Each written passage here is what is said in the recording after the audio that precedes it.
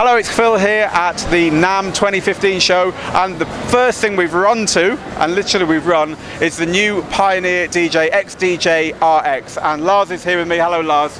How are you, Phil? Are you ready to go? I am indeed. And what a big thing to start on. It has to be one of the biggest pieces of news in Pioneer, and indeed in DJing for quite a while, which is the Rekordbox enabled XDJ-RX. Tell us a little bit about it. Well, we first introduced similar products like that with the XDJ-Aero and XDJ-R1.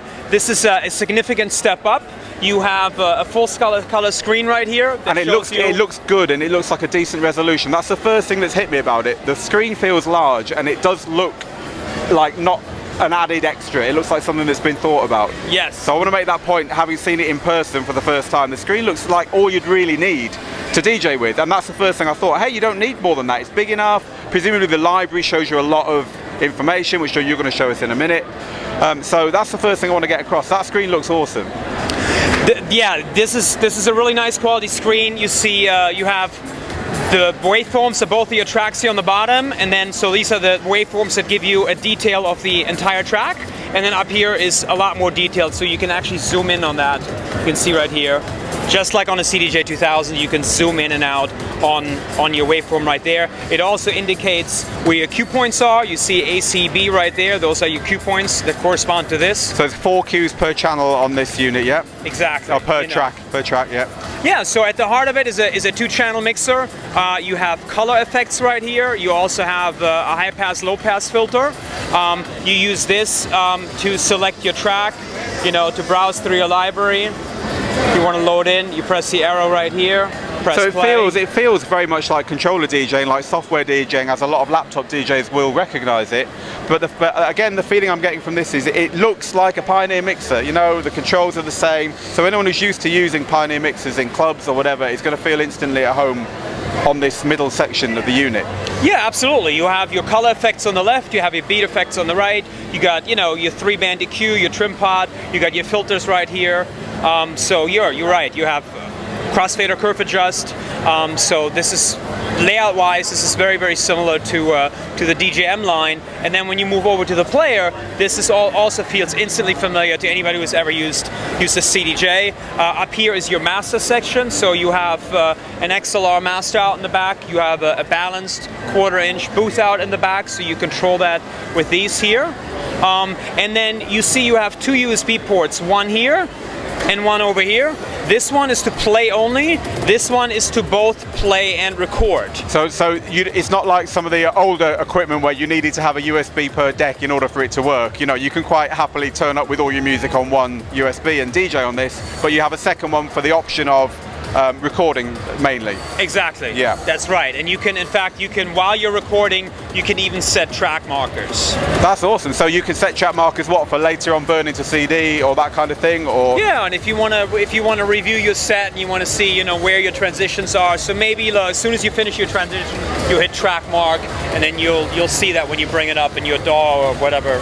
So for DJs who are used to using laptops, which is most of our audience, let's talk a bit about the workflow here, because what we're looking at here looks like a laptop tucked behind a DJ controller, like our audience is used to.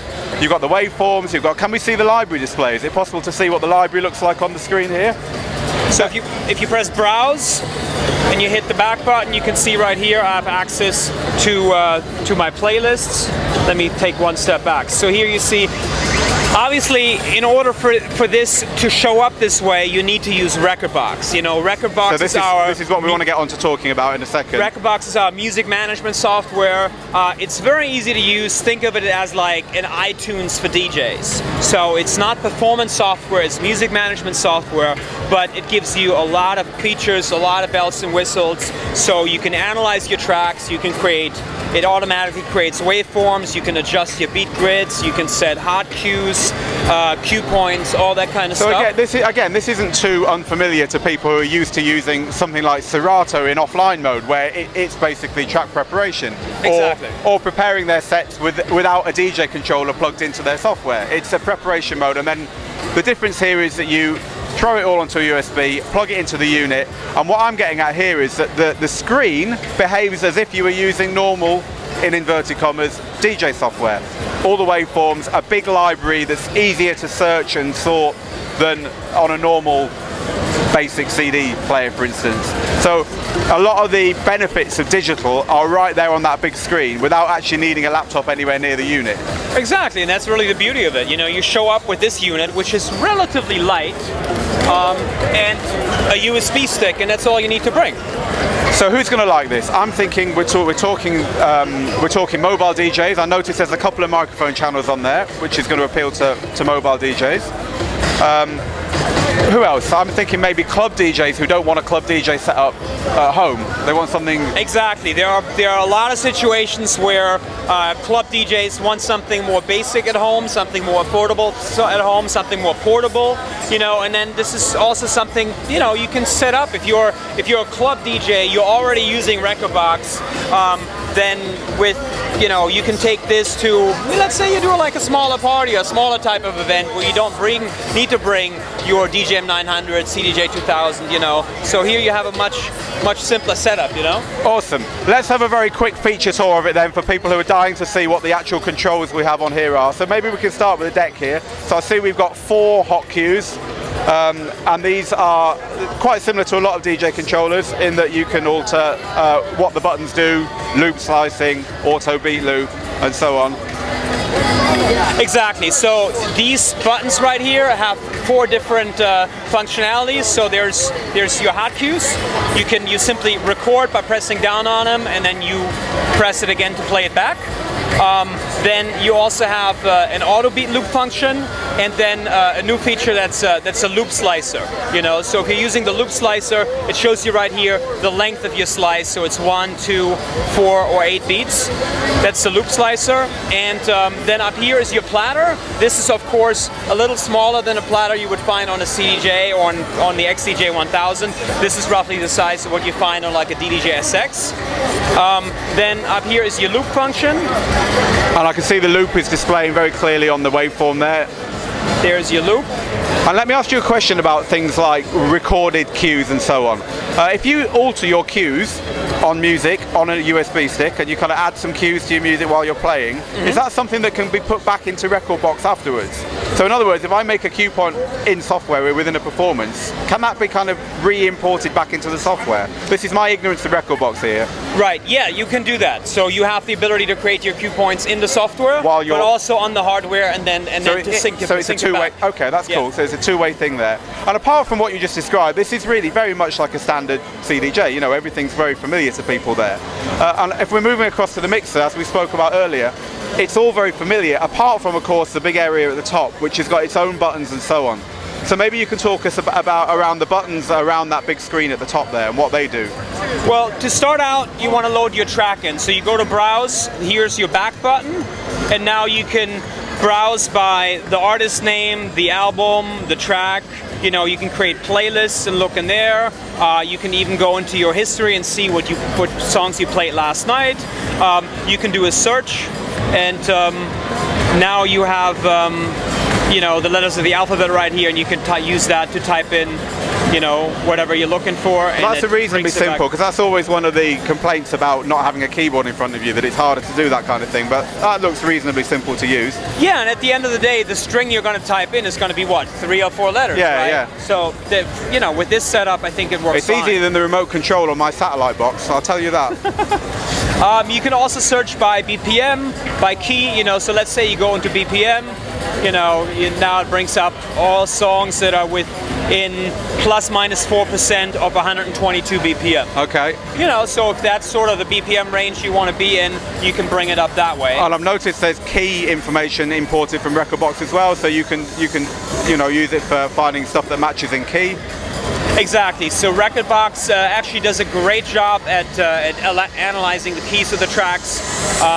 So if you're into harmonic mixing, you can look it up by key. You know, so once you have the track loaded in, so let's just go to track, select another day. I'll press the load button here. I'll just load it in over there. Okay. So and, this is so now you see the waveform here, and then a more detailed waveform up there. If I'm scratching, you get the visual feedback right there. Let's have a little feel of that. So that feels okay. The screen's not kind of mega smooth like a, you know, like an iPhone 6 or something, but it's certainly good enough.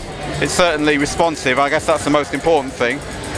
It shows you your BPM right there, and then as you're pitching up, so right now we're in plus minus 10% tempo range mode, you know, it tells you right there what the percentage is, what the BPM is.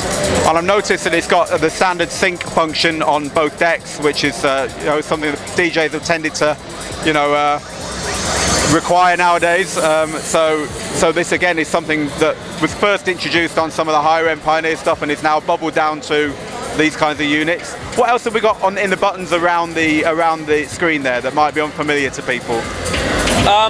You have a tag list button, so if you see a track, let's say you're on your browsing library and you see a track that you want to play later but you're not quite ready to play it yet, you can tag it. So, so it's a bit like a prepare window or a prepare list. Exactly. So the tag list is a temporary playlist. It actually disappears as soon as you power the unit down. So you can, if you're at home, and you can create a playlist for your gig tonight, but if you want to do a temporary playlist as you're browsing at the gig, that's what the tag list is for. If you press on info, it shows you more info on the track right there, such as artwork. You know, we have like a 5-star rating system and so forth.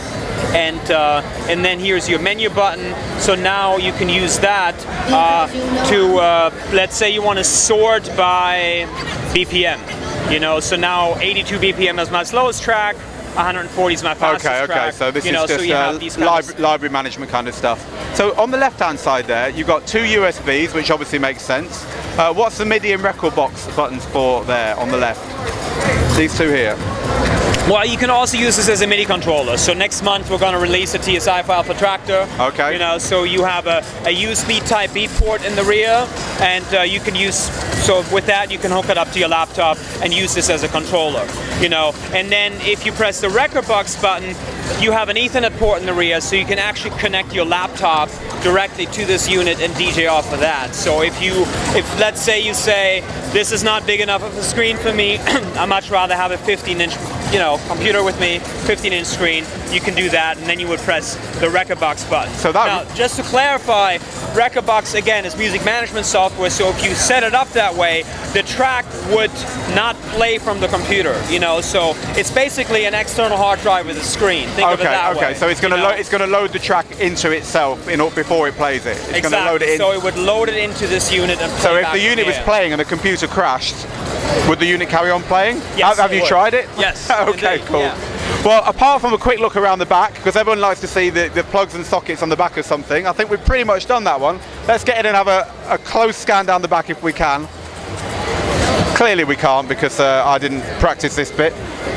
Oh, we can, good. So we have this is the main XLR outs here. We've got RCA master outs, we've got TRS booth outs, and then here's our inputs. We've got channel 1 and channel 2 there for line and phono with a switch, and then a couple of microphones at the back there. And there's that Ethernet link that you told us about for linking up external gear. Awesome. Well, I think we've done everything we needed to do there. Thank you ever so much, Lars, for that. It's been Phil here at the NAMM show for Digital DJ Tips with Lars with the new XDJ-RX from Pioneer. Thanks for your time. Thanks, Phil.